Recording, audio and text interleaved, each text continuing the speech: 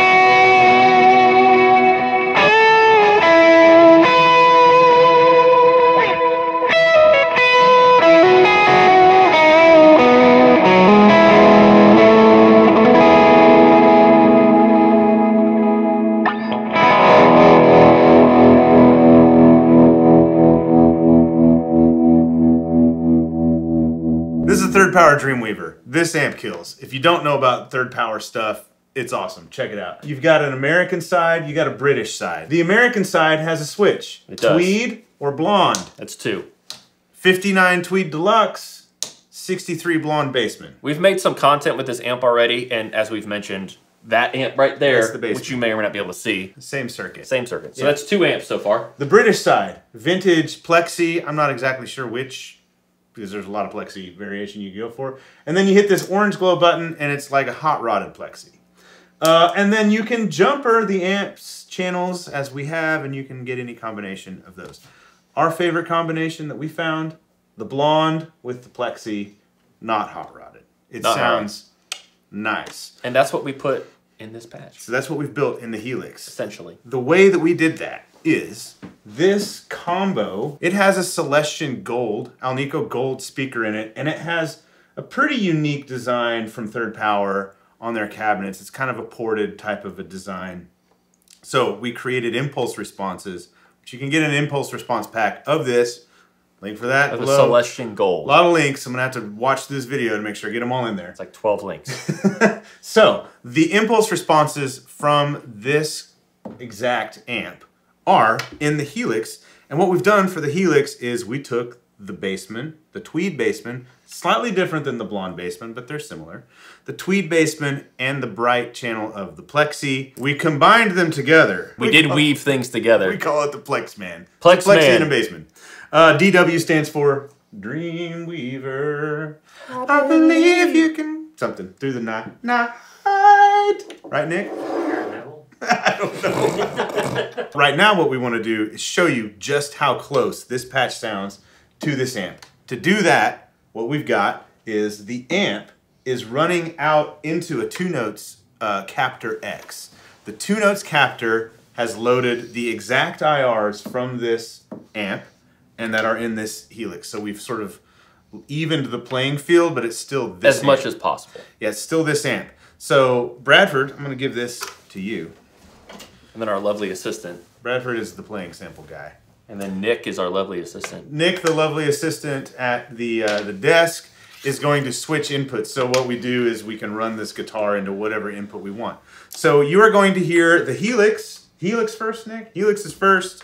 And then we'll switch it, and you'll hear the amp. We'll just play you a few chords so you see exactly how close they sound together. Helix.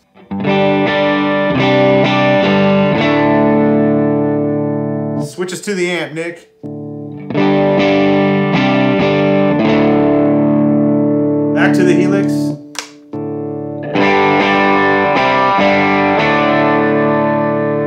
Back to the amp. You get the idea.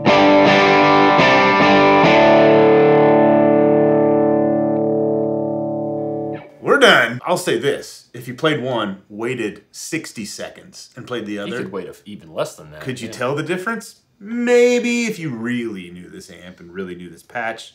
Probably not, would be my guess. To replicate the different sounds, all we had on in the Helix patch was this plate verb. I guess there was a compressor on in the front too, but that doesn't affect tone too much. And there's also a reverb in the captor to get the reverb on the amp signal, so we kind of dialed them in to sound the same reverb-wise. But it sounds really, really close. Yeah, we're not making a statement that says they're the exact same thing and you can't tell. You'd never be able to, right. It's more of a, I mean, this is pretty cool, right? Like, it's one of those things. It's pretty It is cool, pretty right? cool. Pretty Yeah. cool, right? It also just goes to show you just how much the speaker and the cabinet impact the overall tone from an amp. Yeah. Because these IRs really gave us the vibe and the character of this amp in this Helix patch, even though these amps are not exactly the same circuits that are in here. No. But it's really close.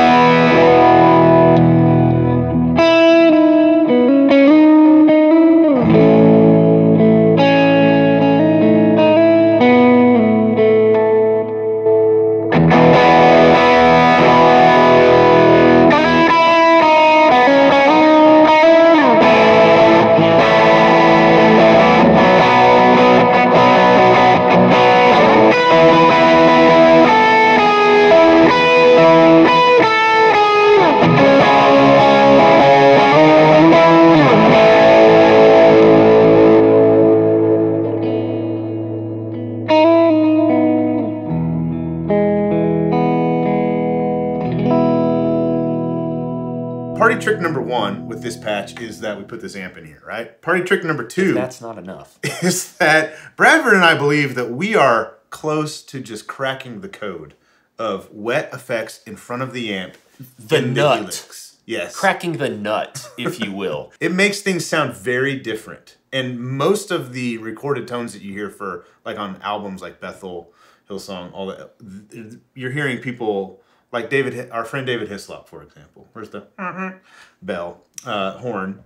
I feel like we can say that. Are running a pedal board into amps. And so you're hearing wet effects. They're running amps. Stereo into two different amps. So Bradford's going to walk us through this preset, this patch, what you get, and some of the different tones available on it. This is, the more we work on putting effects in front of the amps, the more familiar the Helix is to me. Because that's my preference. I love that. Our normal layout, we got drives, we got some modulation. Drives. We got some verbs. We got some delays. And we have snapshots. We have snapshots, as always. What we did a little differently, we ran out of DSP. When you put dual amps, dual IRs. Notice this bottom row doesn't have much in it. Just amps and a plate reverb. So we couldn't get a drive in. So we had a couple options, and one of which was EQ. EQ is a trick that you'll see if you watch any of the videos from Premier Guitar, their rig rundowns, and they talk to a lot of these studio guys who do studio sessions. They have massive boards. It's pretty common for them to have some sort of like EQ pedal Usually on their it's the board. Boss EQ. It is. The GE7, I think is what it is. Very common. Very interesting. They're typically modded because whatever, but... Line 6. Put the Boss GE7 whatever EQ in this Helix. That would be cool. There's something there. Yeah. But all we really did was kind of... It's like a Tube Screamer is known for the fact that it pushes mids, dumps some low end, and that helps stuff just go whoop, and come right out of the mix. So we kind of replicated that with the Cali, with the Cali EQ, minus the fact that we didn't have a gain control. But well, there's level. There's level. It is different because on a Tube Screamer you got level and gain. Yeah. So as it interacts with the drives, it's not necessarily going to give you like a massive amount of gain, which you could do if you desire. You could up the level if you'd like, but it definitely saturates things more, which is why I'm camping out on it because it's very unique. It's different than how we normally do things. Shall we hear it? Let's do that. Let's go through some gain stage. First is clean with a little bit of delay.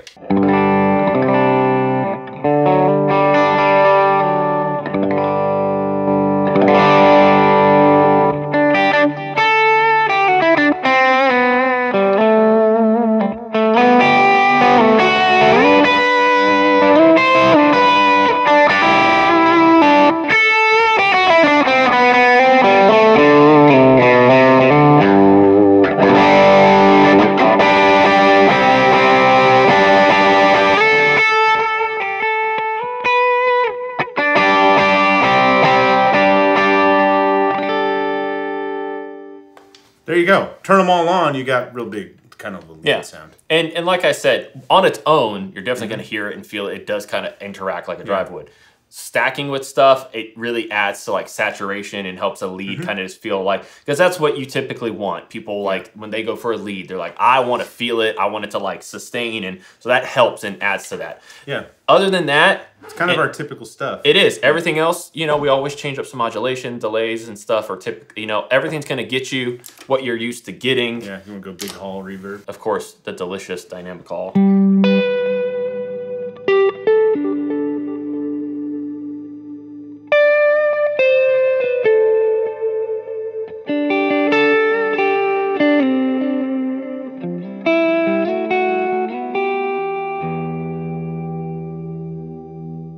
The thing about these, the wet effects, is we really had to dial them in differently being in front of the amp. You can't. Because it changes their gain structure, essentially. So again, links below for you to download this for your Line 6 Helix or your HX Stomp. If you happen to be a Kemper user, we're going to have Kemper profiles of this as well. You can get the IR pack that we made from the speaker and this cabinet as well. And you can play with that in your Iridium. Your ACS1, and any other device that accepts an impulse response file. You can use that. We really, this is fun for us to kind of create new things in the Helix with impulse responses. And it's really cool to have the actual amp just to A/B and listen like that really does sound pretty close. Pretty close. And now you can have it in your Helix. Kind of a way to hack new models into the Helix. Hey, subscribe to the channel. So we got more Helix stuff, HX Stomp, PodGo, that kind of, by the way, sorry, this is not, unfortunately, we can't do this thing for PodGo because it only can run one amp. You can get the IRs. The IR pack will work with the PodGo, so you can grab that. IRs are just a WAV file, so easy to do. Yeah, and if you don't want to buy the full IR pack, just buy the Helix patch and you get the two that we've used.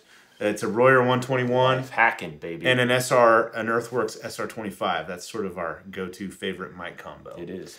Thanks for watching. Subscribe. See you in the next one.